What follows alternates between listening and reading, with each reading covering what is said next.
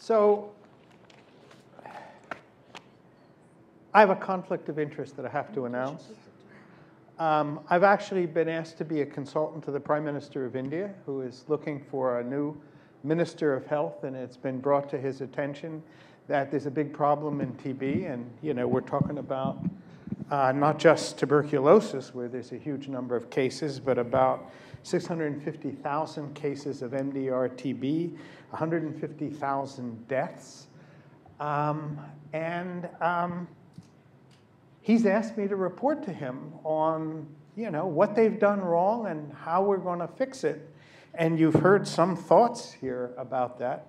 But you think you're here on a panel for students. No, you're each being interviewed to be Minister of Health of the government of India. And I am providing the best advice to the Prime Minister. So I will ask you to comment. These numbers are really staggering from my point of view when you hear that only 42,000 treatments for MDR TB are being given anywhere in the world. We're talking about 6% of all, 6.5% of all MDR cases get any treatment at all, let alone TDR. My first question, I'm trying to figure out how we're going to do India better, is how did we get here? What did we do wrong that got us to where we are here?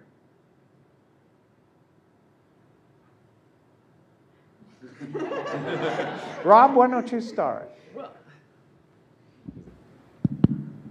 I think that what I've said in my presentation this morning, or this afternoon, is really that we've treated people without really knowing what we're treating. I think that that is the fundamental error, and it's not my thoughts. I think those are the thoughts that came as early as the 50s, that we need really to do DST, I would have thought, upfront. Whether it's affordable or not, can we avoid doing it? I don't think so anymore. I think that there must be sufficient funds somewhere in the world. And I think that's the only way we're going to prevent amplification and limit transmission. I think that it's more than just DST. I think that there's a whole programmatic change as well, and Karen Jacobson's got some nice data on a poster outside. It's also about getting the clinics to react to the data that comes in. So I think that would be a good starting point. Maybe somebody else.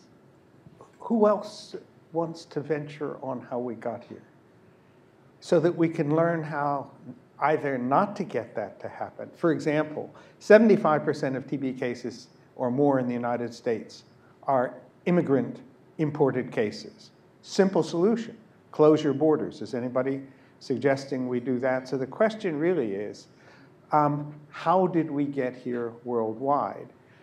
Rob answered a systems question. It's a multifaceted thing. What other things got us here? Kishi. I'll take one, but then again, I'm going to be biased because I'm a drugs person. But in my presentation, the very first thing I pointed out is that we need more drugs. So we have more choices. So when Dr. Udwadia at the end says, you can treat, and then when you move on, what do you do next? If people don't respond to the first regimen, what do you do next? I don't know that anybody has a good answer right now if you don't have a new full regimen that can actually take care of that business. But can I just also add one thing, and it's something that I don't know much about, but I've seen it. I've seen in situations, and I'd like Dr. Udwadia respond to this maybe. I've seen situations where you see a presentation from Doctors Without Borders, and they can have patients sitting in a hospital being observed, being treated, and some of them still fail, and that they're compliant and all that. And that, to me, again, says we need more drugs, but it also says TB is hard. And I think we just... Okay, but you're not good candidates to be Minister of Health. So let me imagine what I hear from my Minister of Health. I mean, you guys are focused on one disease. 100,000, 150,000 people die. We have AIDS, we have TB, we have heart disease, we have mental health, we have hepatitis B and C, we have pneumococcal vaccine that doesn't get out there for kids, we have moms dying in childbirth. And you want to tell me that this is a high priority, that you're going to make this as Minister of Health? How do you decide what your priority is? Dr. Udwadia must have a thought on that. The Ministry of Health wouldn't believe a word of what I said anyway. But you may replace him after today, yes.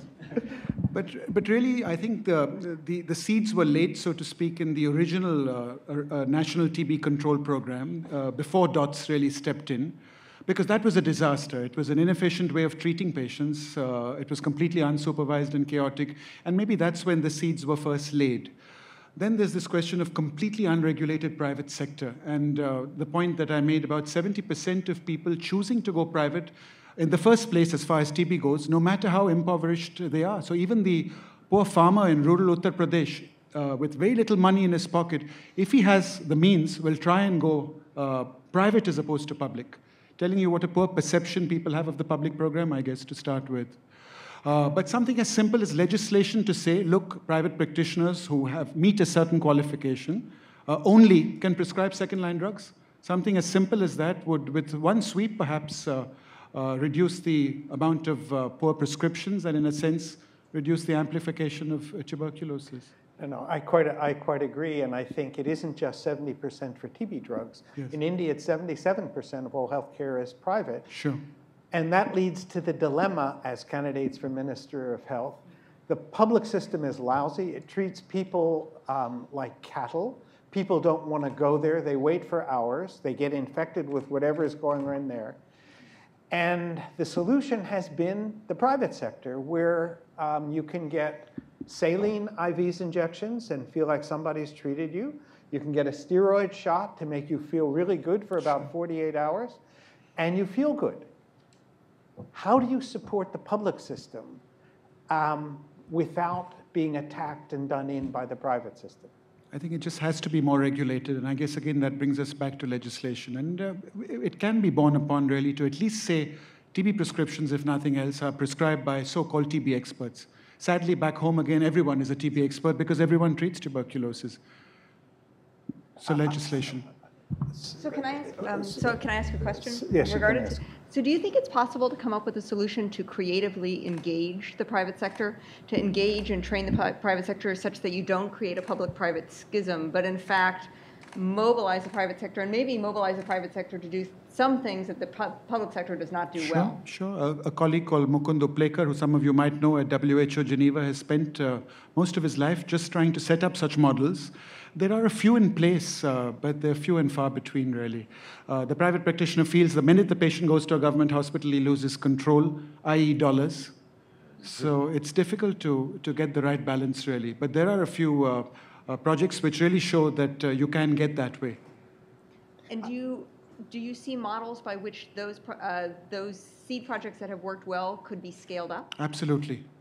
Maybe the patient being diagnosed in the private sector, a hospital like ours, which has the facilities to do so, sent back to the public sector for their actual treatment under supervision, coming back to us at the end of treatment for us to verify that they're okay and cured. But on a countrywide scale, in a country of 1.2 billion, it's a hard one. So it's the least thankful job, the health minister of India, I guess. It's not the greatest job in the cabinet. Let me just say on the issue of public-private partnerships, there as an advisor to the Prime Minister, I have to give many, many kudos. Probably has the most sophisticated public-private partnerships. One example is something called Operation Asha, which is a TB treatment program in the slums of Delhi and now 7 other cities, in places where the public sector workers can't go.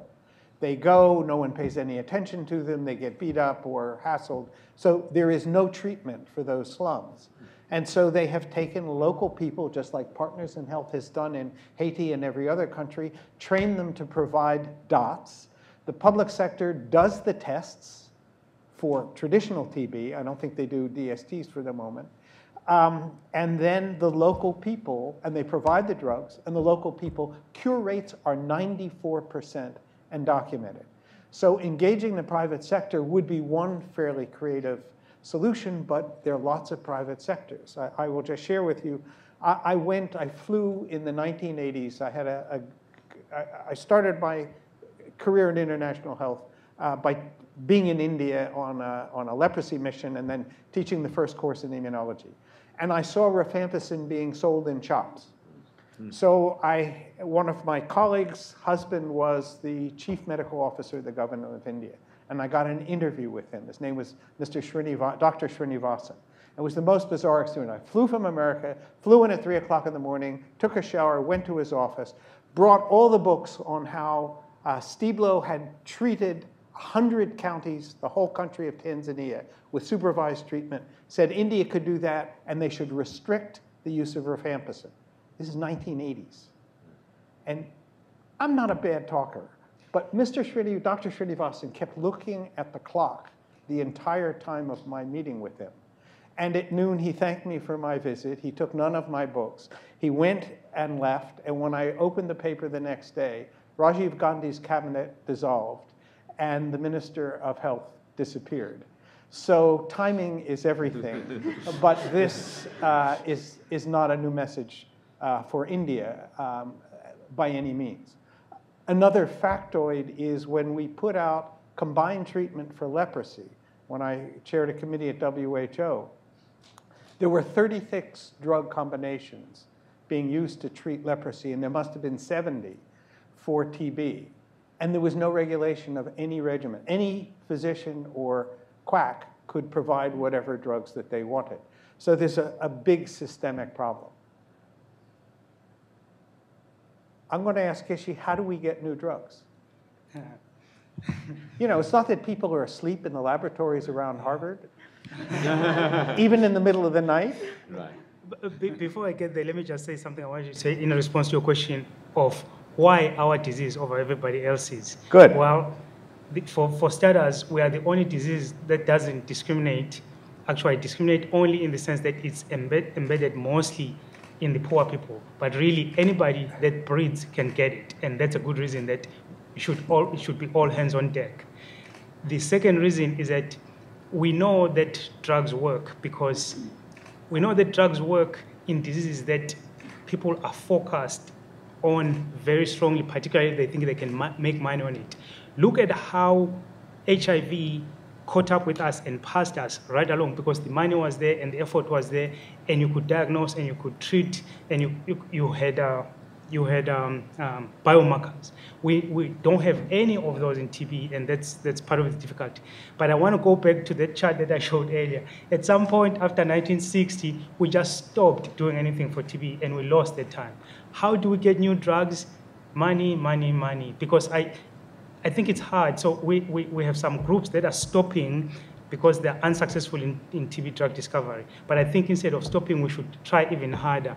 The talks that I saw this morning, some of them were very, very promising to me. We need a concerted effort in understanding the disease very, very well, and then understanding how to kill the bug, and then understanding the disease in relation to the bug in relation to the disease, and then bring all the knowledge that we know, both from drug discovery, but also on immunomodulation, and actually do something different for a change. Bob, how would you do it?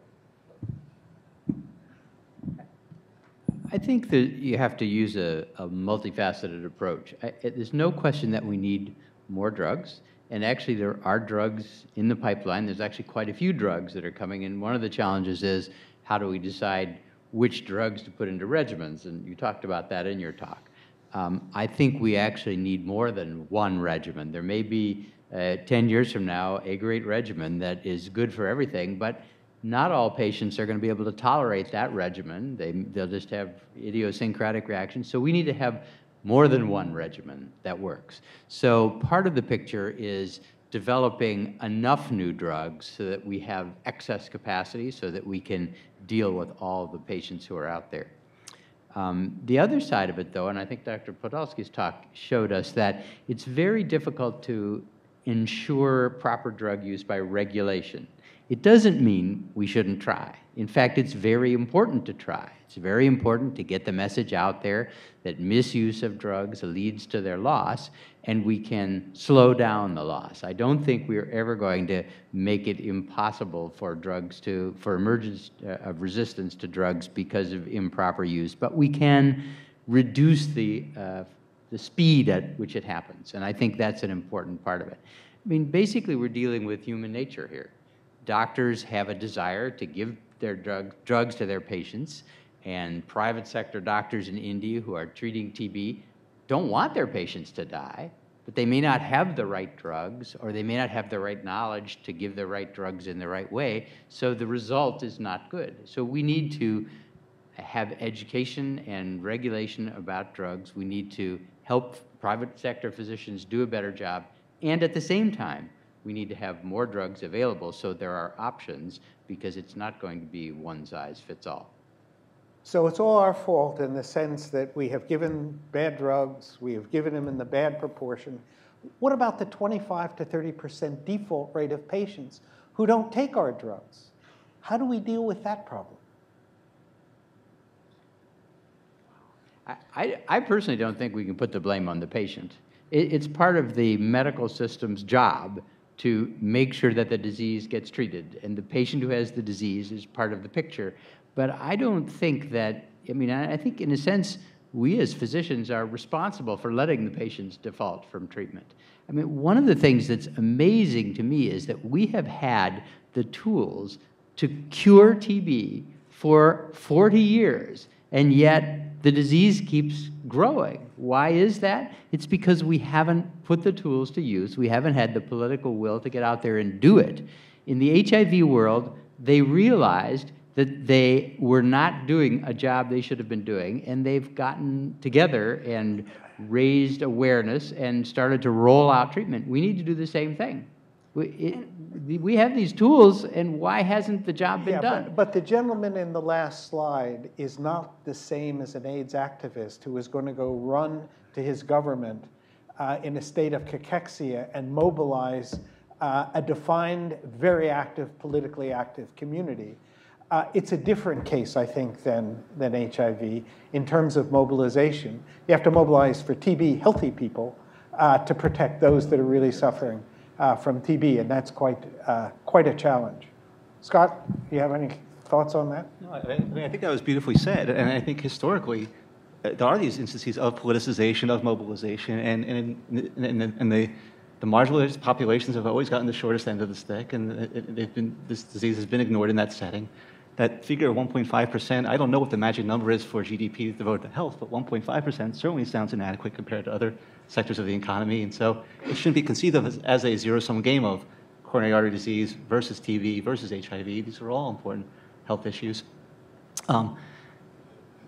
And so it is going to require some type of, this politicization is going to have to happen around TB the way it has happened to some degree around HIV, to some degree it's happened around antibiotic resistance, since the people here actually who are going to be responsible for elevating its visibility. And actually, I was wondering if I could ask Dr. Udwadia about whether or not the poor in India actually have political power associated with their socioeconomic status in a different way than they would in the United States, and whether or not there is the possibility of kind of popular uprising and popular political pressure.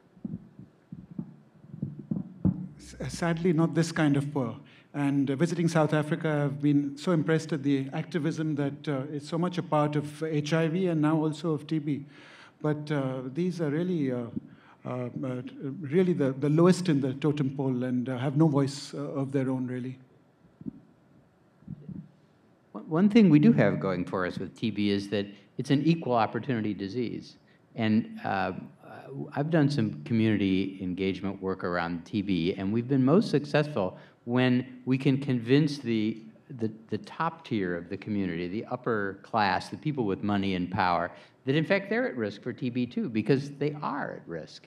And that's something that isn't appreciated, because at least since my parents' generation, in my parents' generation, everybody knew everybody was at risk for TB. In the last 50 years, it has become a disease that's more of the lower classes. But in fact, it's spread to anyone. And in fact, it's not uncommon to have cases where someone who is working in the household from the lower class gives it to the household. And these cases actually, when word gets out, they scare the people with power and you get action. I think the Times of India picked up on that, and I think there are opportunities there that we need to use to make people realize that TB is an equal opportunity disease. Everyone is at risk. Rob, how do you mobilize the activities in a country like South Africa in a way that they are acutely aware? It's in the newspapers about XDR TB and the time to death of the people in KwaZulu-Natal of 16 days from diagnosis to death. It has scared the people. Has it politically mobilized resources? Are there personnel to use the resources? I think that we don't have, or haven't had a massive response. The response really was to stop nosocomial transmission in South Africa. That was the main priority because it was a nosocomial outbreak. And it was to, I think, also declare that there was a bigger problem and to try to make more beds available. But those beds are totally inadequate. I think that we're only treating around 40% of all diagnosed MDR cases in South Africa at the moment. The rest, I'm not sure what actually happens to them, to be honest. I don't think there's a strong enough voice. Personally, I think that there is some level of mobilization, but it is not strong enough. It's not anywhere close to the HIV voice. And I would have thought that the HIV voice would have taken in the TB voice. It's beginning. Yeah, and to try to mobilize and support patients a lot more. I think that there are pockets where it's happening, but in the vast majority of cases there is a lack of support. There isn't a situation where the community is looking after the ill, I think. That would be a way of ensuring adherence and taking more of a responsibility from the public sector in terms of having a DOTS strategy that's going to work. I think that if patients have to go to a clinic every day to take their tablets and they've got to weigh that up in terms of earning a salary, the salary, which is going to be a very small stipend, often overwhelms their health. They would rather compromise health to be able to earn a salary, and that obviously happens in the very poor. Dr. Udwadia? Your point about supervision was really crucial, but it's so much more difficult supervising someone who has MDR and XDR, and where the period of supervision runs into 2 years with injections. And I think that was the strength of Paul Farmer's work, that the workers actually went to each village and gave each dose under supervision. And that's, I'm sure, partly the reason why the results were so outstanding as well in those days. Dr. Udwadia also mentioned the stigma of TB, and that is a big issue. People are afraid to admit that they have TB, and often the reason is they think it can't be cured. They think it's a fatal disease and they're going to die from it, and they don't want anyone to know. And if they have MDR TB, they may be right. I think there may be an opportunity here as we do develop new regimens that are more successful against MDR TB and can, in fact, achieve reasonable cure rates. We should be going out to try to make it clear that something new has happened, that it's changed, that you don't need to hide your TB because we can cure it, and this may actually give us a way to begin to get to fight the stigma issue and get the message out that we have. So, I mean, it's something psychological about new drugs and new regimens. Even if it was the old regimen, the problem we have is the old regimen, it can cure TB, and yet if people look at you and they say, well, it's been around for 40 years and we got a lot of TB, so it isn't working, even though it could be working. So let me just hit you up, and Kissy and the panel on. So we have new drugs, okay? And we have failed regimens, and we have patients with MDR and XDR and TDR TB. How do you protect the new drugs? we heard the prices. You can cure a TB patient for like $15 for a full course of regular TB. And in India, it's about $4,000 for an MDR case, let alone, with the fancy new drug. How would you protect those drugs? Would you allow compassionate use when the doctor says, my job is to save every patient, give me the new drug? Are you going to say as Minister of Health, no, you can't have it unless we have 2 drugs or 3 drugs to protect, TMC or PA or whatever? What's your position on that? Yeah, actually, we convened, I'm the head of a group called Resist TB, and we actually convened a group and have written a position paper about this question. It is a very dicey question, but you have to respond to it. There clearly are patients who need compassionate use for these drugs, and to the extent that we can get these drugs to them, we should do so. The reality of it, sadly, is that it's very, very difficult to get these drugs to the patients who need them, let alone with appropriate companion drugs, which is the only way we want to do it. And the reasons are mostly bureaucratic. The countries where the patients exist who need these drugs do not have mechanisms by which you can have compassionate use. So TBOTEC has had a compassionate use program. It's been open for a year, and 50 patients have received these drugs, and 25 of those patients were in Europe, which is not the hotbed of MDR TB. So it's not MDR TB. The patients really, we're looking at XDR TB patients, but they're not getting there because there's no mechanism to get the drugs there. So in a sense, that may work in our favor, but clearly they need to be given out with companion drugs. There are some companion drugs out there, like linezolid and such, which are very difficult to work with, but which patients will probably not be resistant to. So it's possible, but it's actually been very difficult to do. Right. I think we can't wait for a new regime, but I think the model used in the TMC study and the Otsuka drugs, the delaminate study, was the right way to go, really. They added on the drug or placebo to a background optimal regime, and at least in the short periods that they used it, showed good conversion rates. And so maybe that's the way to go while we're waiting for a whole new regime, which might be a decade away. Right. Khisi? Yeah, so that's a difficult one for us at the TB Alliance, because our stand, as I sort of showed earlier, is we would like to get the new regimens composed mostly of things that are not compromised by resistance and get them out there as a unit so that they protect each other and they're all effective at the same time. But obviously, everybody's aware of this in this room. The groups that are testing these compounds in clinical trials right now are pharmaceutical companies that are particular about speed and are particular about the easier path. And the easier path right now was to go to the MDR and where you can show that difference very, very easy with the new agent. And it's the right thing to do for them. We just don't think it's the best thing to do for the disease. So what we are trying to do is play catch up with that and rush with our regimen so that we can catch those things before they are too compromised and get them in combinations that we believe are effective. You asked earlier, what do we do with the new regimens and what do we do to make to encourage compliance?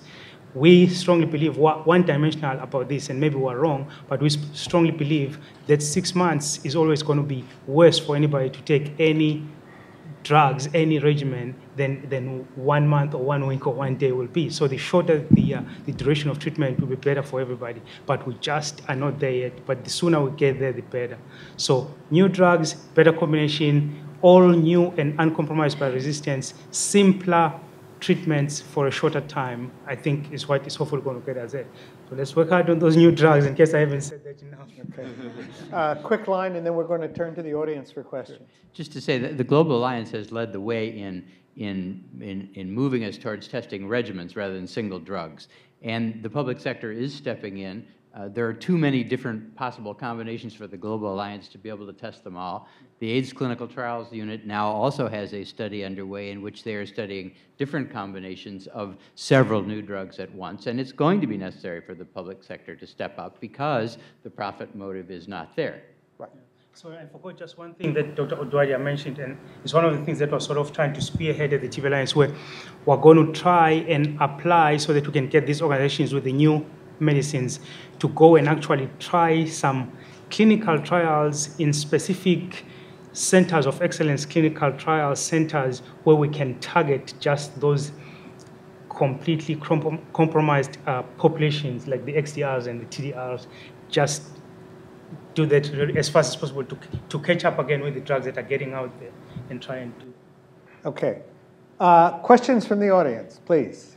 Yes. Well, Barry, I wanted to make a comment going back to your original question. What should the Minister of Health say to the Prime Minister? Right. And it seems to me that much of the discussion has been about what should the Minister of Health within India talk about India, but really, how should the Minister of Health advise the Prime Minister to make the case globally that TB is a global disease, and that the dichotomy between first world and what is known in the first world and what is possible in the first world and the third world has to be overcome.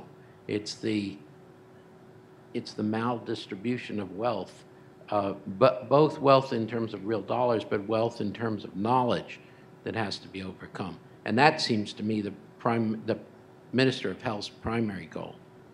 The Prime Minister could do that, but you'll note in this country, until somebody flew back on an airplane with alleged MDR TB, there was no interest in the United States of America's public in TB. And it turns out when it was all over, CDC didn't do very good DSTs, and he didn't have MDR TB. But he spent some time in Colorado. Good question. Other questions, please. Yeah, yes, here? Wherever who has a mic. Yes. Back, you know, we've been talking about drugs all the time, and if you bring a new drug, they'll be resistant. Me as a clinician, I do TB skin test on students. Students that are positive. Nature does a fantastic job. All the students I see when I do chest X-ray, they're always normal. What can we do to improve nature? Nature does a fantastic job. 95% are latent. What can we do to improve that to 100%? And what should we do when we see a patient, or a student that's strongly positive TB skin test and say doing INH for 6 months? Should we tell them to take cod liver oil, vitamin D, vitamin A? Should we try to improve their nutrition? You know, antibiotic is not the answer. What we have to help nature. Do you think the role of macrophage? Last month, you know, in Nature, Harvard University published a very, very good paper showing the effect of fish oil on, you know, when you give fish oil to patients, they were doing an animal on a mice, they needed much less antibiotic. Most of them survived with very large doses of bacteria. Do you think fish oil is important to have healthy macrophage to control disease? So if I could take that question and put it back to the panel as you raised it, but the more general question. Lancet ran a meeting about a decade ago in Washington. First meeting run in this country by the new editor of the Lancet, and it was on tuberculosis. And someone got up at the meeting and said, it's crazy to run a meeting on tuberculosis because tuberculosis is a disease of poverty. And until you wipe out poverty, you're not going to deal with tuberculosis. You've mentioned India has the largest number of undernourished kids in the world, also suffering from poverty. Do we have to cure poverty to get rid of TB? Can we get rid of undernutrition and increase resistance? Are they strategies that would work at an India level?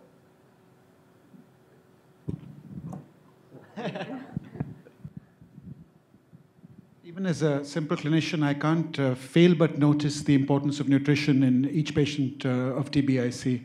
The first thing I clock when they come in is how much they've gained in terms of weight between visits. And if they've gained even half a kilo or a pound, I'll know they're on a winning track. Yeah. While the ones who are not going to make it just will not gain or will keep going down. So it is a very good question, really, and a good point. You need to manipulate their immune systems. Vitamin D, of course, is always in and out of fashion and may have a role. But someone wise said, really, what you need to cure TB in India is give them all enough food. And he had a point. And this is, many of these are old notions. I mean, Thomas McKeown 50 years ago was showing graphs of using demographic data to show the decline of TB in England and Wales from the 17th, 18th century through today. And most of that reduction was well before streptomycin, I mean, was before sanatoria. This is all in the setting of increased nutrition in England and Wales. But it does seem that if you pose it as a question of curing poverty, you almost create a defeat before you start.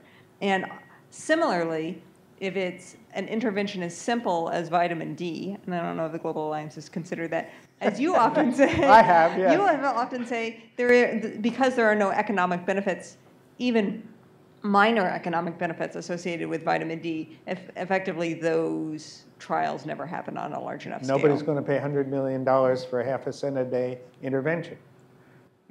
Right, and consequently, it's either too large a problem or too small an intervention. Right, and for the drug producers, I think Kissy didn't say, this is too small a problem. To design a drug for this small number of people is not worth their time, and that's a fundamental problem. Yeah, I have a short comment about the Prime Minister and a question. Oh, good. The Prime Minister doesn't have tenure, so he needs to keep his job. And a simple way of doing that is to realize that TB is enormously damaging to India's economy.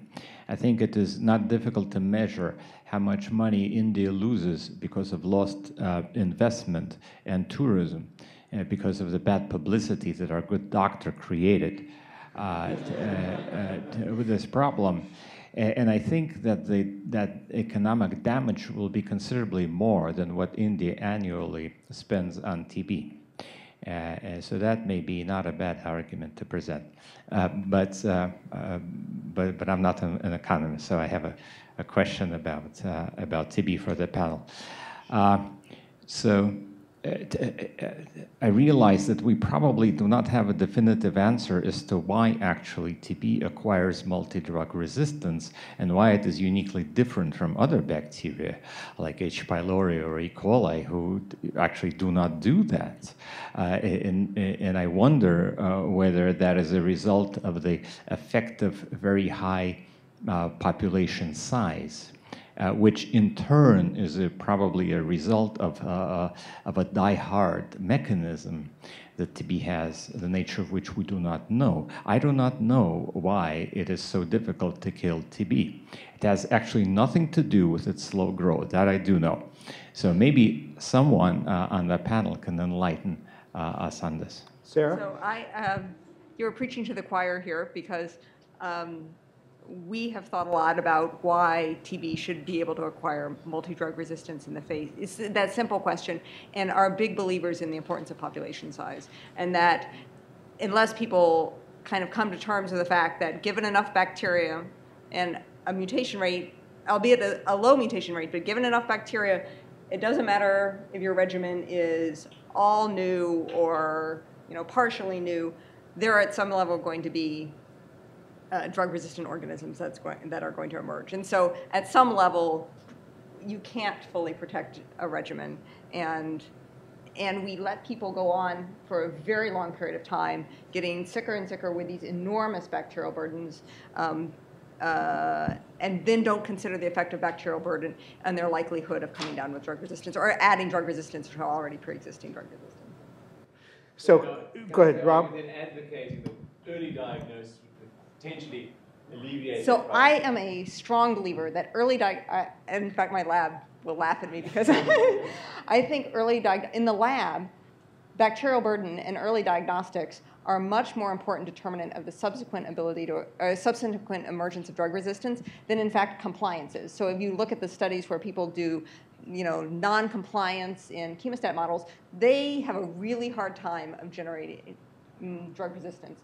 But bacterial burden, it's clear it's a linear relationship between bacterial burden and the emergence of drug resistance. Just to get back to the main reason that patients are diagnosed late is not because of our diagnostic tools, which are getting much better, but it's actually because of stigma. They don't want to come in and get tested. So we need to do a lot of public education to get around that so we can, in fact, get them diagnosed sooner.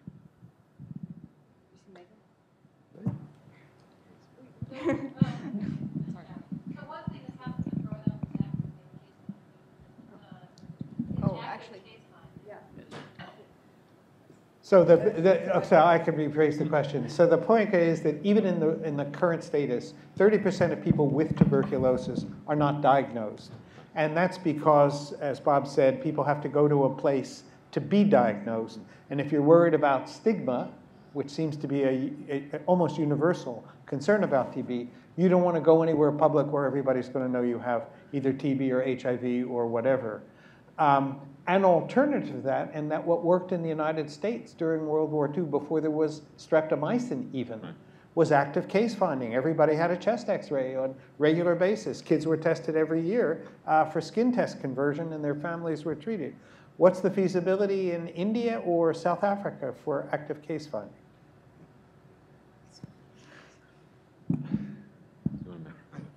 I don't think we have the means to manage our huge existing workload of patients really just now to do contact tracing, for example. So I can see it bringing dividends, but I think presently, again, it's a luxury we can't afford. So I would argue, I'm a great critic of case finding. In the best early epidemiological studies, fewer than 50% of cases in Czechoslovakia had any known contact with tuberculosis. I think it's a vast waste of resources. That's very different than mobile X-ray units, which now don't require silver for film and are used essentially nowhere to go from village to village to say who's got TB, and that means there are contacts that have TB if you want to wall it off. Is that feasible? I think it's just the added cost again, really. It's the added cost. Yeah. I think, and the patients to treat. You double the patients to treat. But I'm sorry, there are simpler ways of doing active case finding than X-rays. You can just ask people if they're coughing and then proceed. And we have Rob and I were talking about this earlier, we have the technology, cell phones, to easily survey people who are at high risk. There's lots of options here for both contact tracing, because even though most patients aren't direct contacts of TB patients, we see enormous burdens within households of cases. And these vulnerable groups like malnourished kids or smokers or diabetics, and most of them have cell phones. I want to pick up on the same theme with maybe an institutional slant to it. What happens in Tomsk, Siberia, is that a patient will be diagnosed with good laboratory support, smear, X-ray, and be admitted to the hospital, to the Tomsk TB hospital, and they will be put in a room which is pretty much sealed much of the year because of the cold. They'll be put in a room with other patients who've been diagnosed, assumed to have drug-susceptible TB, because that's the majority of the cases, and they'll be treated until they fail, and then they'll get drug susceptibility testing. Right. They've incubated with many other patients. It's no surprise that the biggest risk factor for MDR-TB in Tomsk is being hospitalized for MDR-TB. So what we're proposing all over the world really is an approach to transmission that says active case finding of coughers at all entrance points. It could be a prison, it could be a hospital, it could be a clinic. Rapid testing for TB diagnosis, rapid drug susceptibility testing, and getting people quickly on effective therapy. Because ineffective therapy, those patients in Tomsk are on ineffective therapy, doesn't stop transmission. Effective therapy stops transmission almost immediately. So I think, we could interrupt was mentioned in Moldova, prisons. They didn't look at hospitals, but this is not the only place the households are, as Megan mentioned. But they're big breeding places for TB, and it's possible in those limited settings to do active case finding, diagnose early, and to treat effectively. So let me that fast, by the way. Find cases actively, separate, and treat. So let me ask about hospitals and one of the objections to TDR TB terminology, and in fact the one that I think is the one that worries me most. You have galvanized the world's attention in a fantastic way. Couldn't have been done any other way. Who's going to work in a TB hospital in South Africa or Moldova, which is full of MDR-TB patients? I would point out that before XDR was identified in Tugela Ferry, 8 nurses died of tuberculosis. And that's a problem. In Moldova, which I happen to know something about, that many of the doctors in the hospital are retired, TB hospital, are retired physicians trying to make a little money. When they die off of TB or other causes, it is not clear, if Helen would correct me, but if it's not clear to someone who's been involved in that there's another generation of people who want to work in TB hospital. And that's where this is a bit of a problem, and the stigma, not just for patients, but for healthcare workers, has to be addressed as well. Of course, Dr. Udwadia works in a TB hospital. I mean, he represents the cadre of people who make that choice. And just latently infected at last count, at least. But I've lost count of the number of residents who've worked with me who've come down with TB of all forms, including MDR and XDR TB, of course.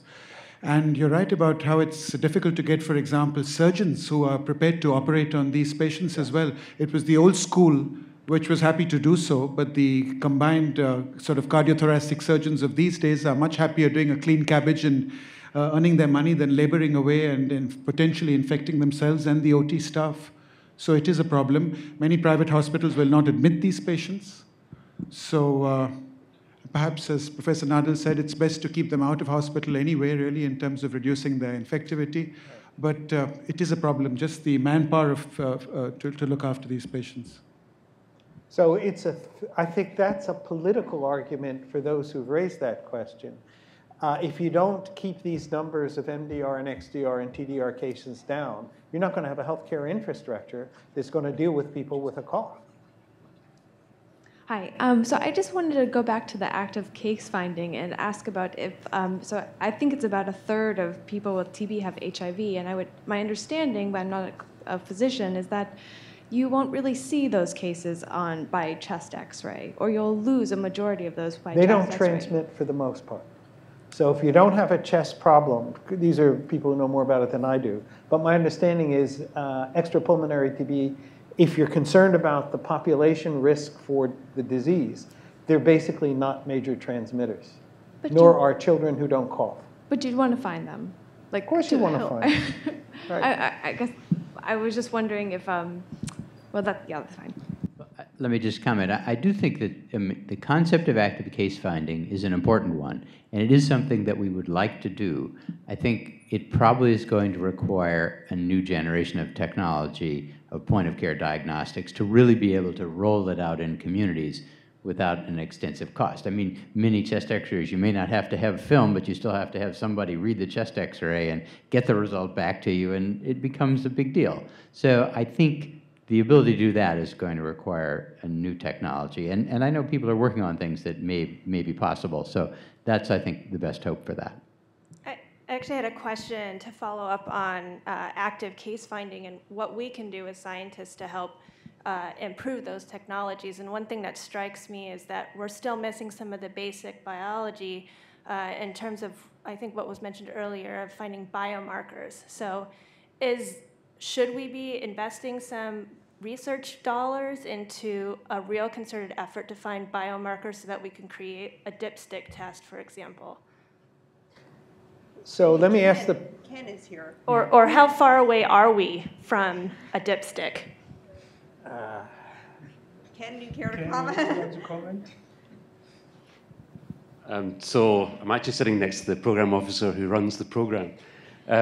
We funded 10 grants last year to look for biomarkers, but it's a big effort, and that's not a huge program, and a lot more effort needs to go into that. But I would completely agree that finding a point of care is the biggest diagnostic challenge, because shortening that period between a patient, spreading the disease around and getting onto treatment is something that we're really very well focused on. That would be a game changer. I think it doesn't solve the problem, but it would be a game changer if people could be put on treatment without having to fail once or twice over a period of 2 years. And I would personally like biomarkers of cure versus relapse, so that if you had a biomarker that would tell you within 2 months or 3 months of treatment, or at the end of treatment or at the beginning of treatment, that this person is going to be cured for sure, and this person is going to fail, and then you can start playing around with the various combinations, I think that would be a winner. Right now, you have to follow a patient for over a year to make sure that they're actually cured, at which point you may have lost not only as far as the disease is concerned, but also in the resistance generation. I think the urinary LAM antigen is the closest we have to a dipstick sort of test, at least in the HIV positive population, but it doesn't work very well. And we've been looking at breath condensates really as a direct, literally as the patient walks into your office, with a chap called Michael Phillips in New York. And we've shown that it's not got great sensitivity or specificity, but perhaps... it's about 60%. That's right, that's right. So one of the themes of Scott Podolsky's talk was how differently drug resistance is handled in TB versus other bacterial infections, and I think that's true. It strikes me maybe a much more stark contrast is how it's dealt with in antibacterial versus antiviral therapies. And it strikes me that the HIV and HCV drug development communities over the last few years have done an amazing job of developing drugs that specifically elicit lower rates of resistance because they look like substrates or because they're flexible enough to deal with drug targets that are undergoing mutation. And I never hear about that in the TB drug development process. And I guess, Khisi, do you hear about it? Is there a reason that we're not thinking this way and maybe taking a page from the virologist book? So drug development specifically to beat resistance. So we think about it a lot and we try a lot, but again, so resources again come to bear here, because if today, when we decided the TB Alliance which program to follow, for example, would we rather go and modify a fluoroquinolone so that we get a slightly better one, or are we better off starting with a completely novel agent that's targeting that target that we like, but is completely uncompromised by resistance? So this is a choice now. We would love to do it. I would love, for example, to start a program that improves on rifamycins, one of the best class. There's not enough that we know to be able to start a program and be sure this is going to succeed. And everything that we start has to have a huge degree of success, because we can't have any do-overs because we're not a large farm. Be particularly attractive for one of the new drugs. So as you develop it, also be thinking about, we think about it. It's difficult to do. So say, for example, so most of the discovery right now is done entirely on, you just screen against Horsburgh, you find things, and then you go and find a target. If you found the target on time, and you could right away figure out what the resistance mechanism was, and you have a crystal structure and all those things, that's where we're headed towards. The Gates Foundation, again, is leading some of this. That's where we would like to go. It's just not very easy.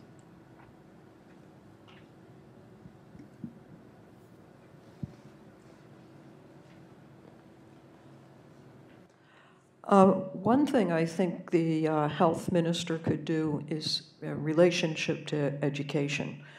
I'm old enough, so I remember the mobile X-ray units. But more than that, when we went to schools, starting in grammar school, we had units in science and health that talked about how to prevent the spread of TB.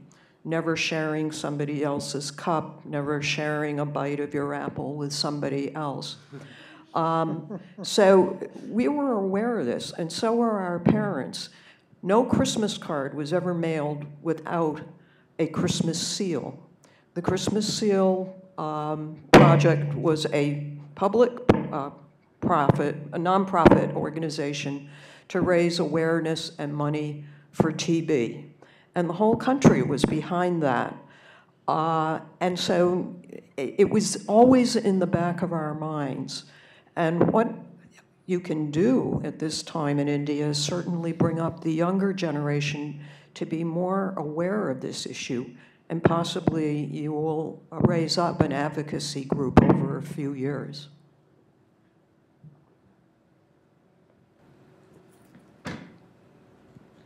Hi. I agree with her comments for the education, and actually I worked in India in a TB lab, and now I'm working here in the US in a supranational reference lab. So I'm working with the developing countries right now in South America. So it is right, like I think my grandmother actually was diagnosed with TB, and although I was a medical student and medical lab technology student, but we were still not aware of all these things, that the TB spreads like this, and then how the family should be protected, and you should be aware of all these things. So that is one important part. And also I think another important part is the early detection and diagnosis. Now working in developing countries, I can see, because as a supranational lab, that they are just struggling in the developing countries right now, even with microscopy. The labs I am going to, they have reagents for microscopy which they bought 10 years ago, and they are still using those reagents to diagnose. So the labs, again, they have all the fancy equipment sitting there, but still for microscopy, they are using like 10-year-old reagents. And we are trying to get them the reagents from last 1 year, even for microscopy. So, I mean, so I think a drug susceptibility is like even further in countries like Haiti and in all these developing countries. I mean, for early diagnosis and detection, I think setting up the labs is really important, at least for drug susceptibilities. So setting up labs, developing new drugs are some very positive things that only take 15 years to get done. I have to go back to the Prime Minister of in India and give him your best advice on what any Prime Minister in any country afflicted with MDR, XDR, TBR, TB, what you think the priorities that they could do. And I'll start with Kissy, and I'll ask everybody to make one or two, but no more. Tell me where to put my money in the government. India has a policy. They spent, 2 years ago, they spent 0.9% of GDP on health. It's one of the lowest in the world. They passed legislation that it would have to go to 3%. They're not there yet. So the money is not limiting in India at this point, believe it or not. So for me, in that situation, I guess I would say, for a third world country, I would say in the DST and surveillance. But for a developed country where we come in, where the rest of the world comes in, let's all find ways of improving more knowledge on the disease, really deep knowledge on the basic biology of the disease, so that we can get better drugs, not just for killing the bug, but for modulating the immune system and getting better treatments. Sarah? I'm going to take the Republican tack and say that... You're not going to work on my floor anymore. That the important and things one can do now are essentially at the public-private interface, and creating a private sector that can deliver care well, deliver care efficiently, and use a little bit of the Kim Lewis rationale that, in fact, the private sector needs to, the broader private sector, not just the medical private sector, but the broader private sector needs to understand that TB is an economic issue for the country, and therefore those resources need to be, to some extent, mobilized for the disease and its control. Yeah, I'm going to still guilt the Prime Minister as reconfiguring this as a moral issue about that its poorest populations are being most afflicted with this particular disease. And there is a moral commitment. And while education is important, there are structural constraints against having people act out whatever they're being taught. And I think those need to be addressed as well. So how would you do that? Where would I put my money? Yeah. I mean, I'd be building, I don't know where these children in the homes are during the day. Are they in school? I'd be building schools. I would be having places for them to be outside the home to begin with. Mm-hmm. Bob? I would do two things. I'd start a public education campaign so that people who had TB or suspected they might have TB knew that they could go someplace and get it cured and get it taken care of to kind of remove the stigma. The other thing I would do is look at the reason that there are disincentives for private practitioners to work with the public system and change those incentives. It may involve paying them for referring people, but you should do something to make sure that this system where the private practitioners try to keep their patients away from the public sector is reversed. I would say there's a complexity to that, and that is a significant percentage of the private sector is also paid by the public sector, and 50% of medical clinics in India in rural areas do not have a physician paid to be there. They're in private practice in the afternoon.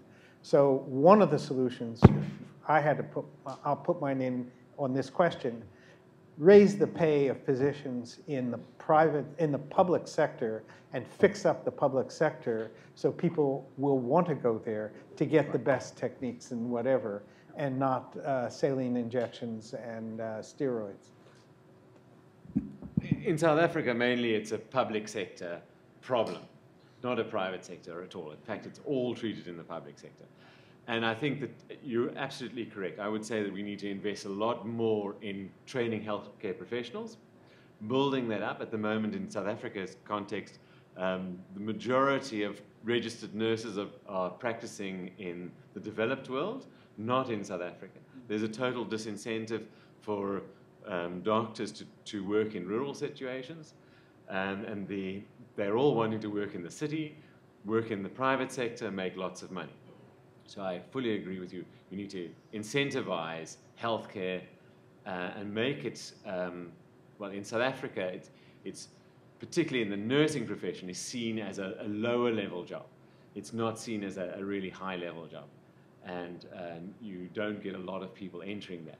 Plus, we had a situation which we closed a lot of these training institutions, which has prevented maintaining a large number of highly professional healthcare professionals. Dr. Udwadia. I think apportion enough additional funds to treating the huge numbers of MDR TB patients already existing. 600,000 is the official WHO estimate, but that's just the public version, not the private sector version. So additional funds, and make the quality of the DOTS Plus programs so good that patients wouldn't need to seek private care. You know, that's the best way to do it, I would say. No, I would do exactly what he said. I would try to strengthen the there's a big interest now in health systems, and the general view, as Don Berwick said, is every system works perfectly as it was designed to work. If it is working inadequately, you've got to redesign the system. And fixing TB when every other infectious disease is not done, or as we've done in India and other countries, we fix AIDS and don't fix the infectious disease reporting surveillance when there's stockouts in drugs. Those are systems problems. And I'm not sure we know enough about, in the United States, our system, as you know, managed to survive on a hairstring today in the Supreme Court. But we are not in a position to teach anybody how to have a perfect healthcare system. But fixing one disease at a time is not a way to fix a health system and to get people to go, particularly to the public sector. We're open for a couple more minutes for good ideas from the audience that I can take back.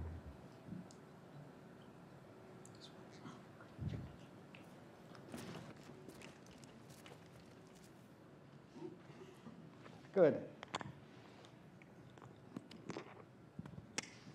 Hi, I know the pharmaceutical drug makers probably sometimes don't deserve to have a seat at the table in a forum like this because not enough work is done in the pharmaceutical sector, but I'm in that sector and representing programs that are very active in TB. And I think the allusions to the HIV crisis haven't been elaborated enough, in the sense that the pharmaceutical industry response was very important to conquering that situation.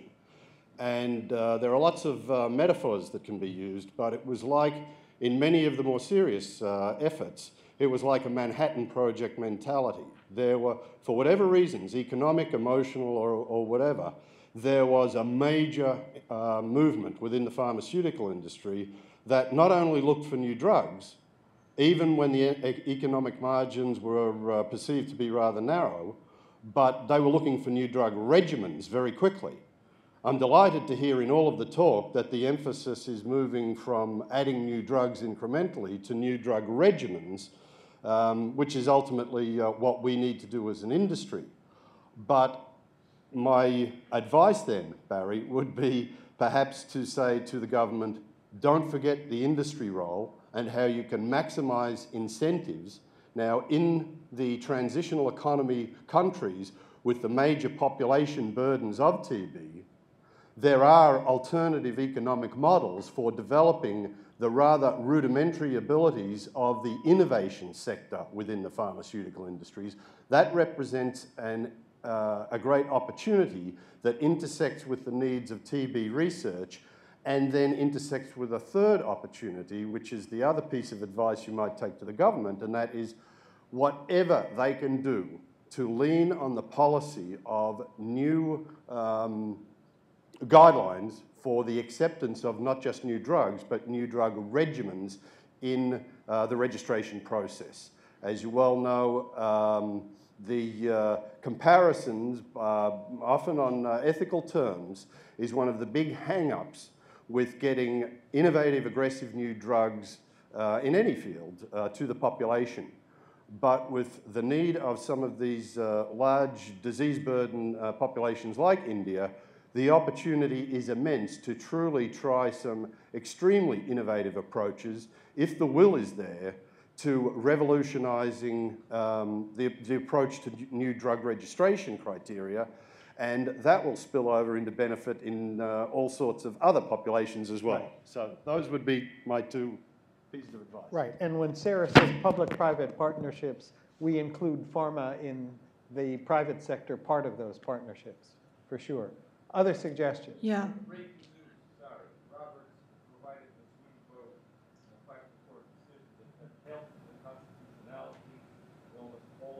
Yeah. That broke at 10:30, Kim. Yep. Yep. So it hangs. Yeah, I have something it hangs to on say. for a bit, but it's not the best model for the rest of the world, I think. So I think before, it sounds like a kind of catch-22. I think the system need a lot of work to fix, but I think before the system fix, I think we still have a lot of things we can do. One is rapid diagnosis, cheap and rapid, and something like a pregnant test, like, the really quick test. I think that's the key to determine the disease. Second thing I think is important, I agree with her, which is a lot of things you can do, even with very limited resources. You cannot wait for people getting rich and then kill the TB. But now it's still have a lot of things to do, like lifestyle, the hygiene, the change the habit, change air, going under the sun, take vitamin D, do exercise, have those kind of guidelines written in textbook, in the elementary textbook. So everyone will know, just like she said when she got this. I think the people even here do not get TB because it's long history and really effort. And decades of effort. Those are positive, positive experiences. Positive events that can be done to everybody without fancy equipment if you educate them and provide information. We've come to the end of our time. And